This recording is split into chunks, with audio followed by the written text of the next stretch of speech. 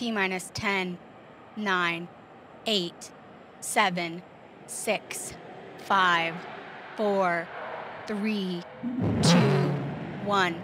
We have engine ignition and liftoff of the United Launch Alliance Atlas V rocket carrying USSF-12 for the United States Space Force. Pitch over program, body rates look good. And PU's gone to closed loop. System response looks good. Now 20 seconds into flight.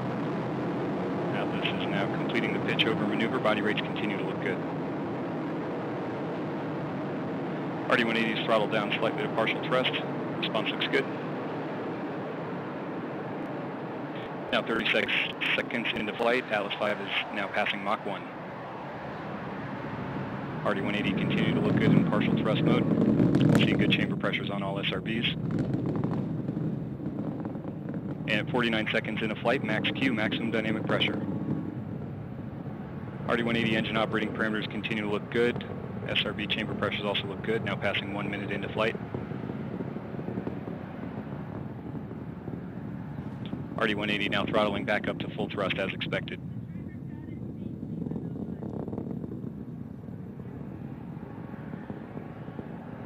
Chamber pressures on the SRBs continue to look good. RD-180 engine operating parameters also look good. Now 1 minute, 23 seconds into flight, approximately 3 minutes now remaining in the boost phase of flight. And at this point in the flight, Atlas V now weighs just 1/2 of its liftoff weight. And see SRB chamber pressures tailing off now. And we have SRB burnout. 1 minute, 45 seconds into flight. RD-180 engine operating parameters continue to look good.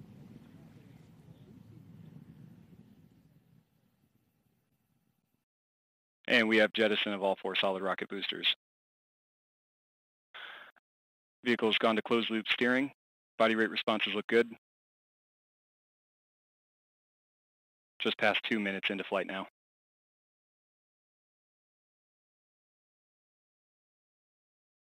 RD-180 throttling down slightly as expected. Engine operating parameters continue to look good.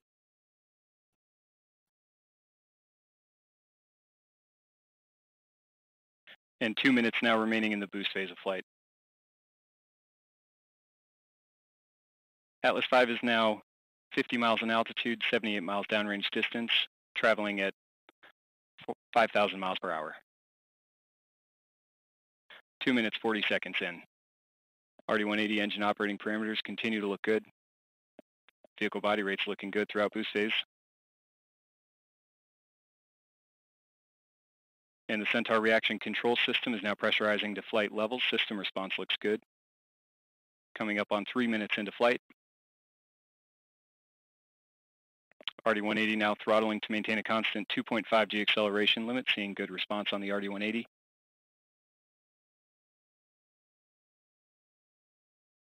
Body rates continue to look good throughout boost phase. Now passing 3 minutes, 20 seconds into flight. Approximately 1 minute now remaining until BECO.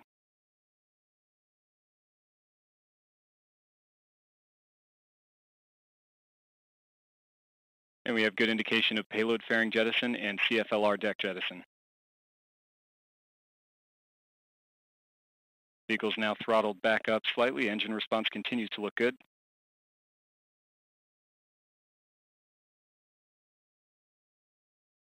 And RD-180 now throttling to maintain a constant 4.6 G acceleration limit in preparation for BECO.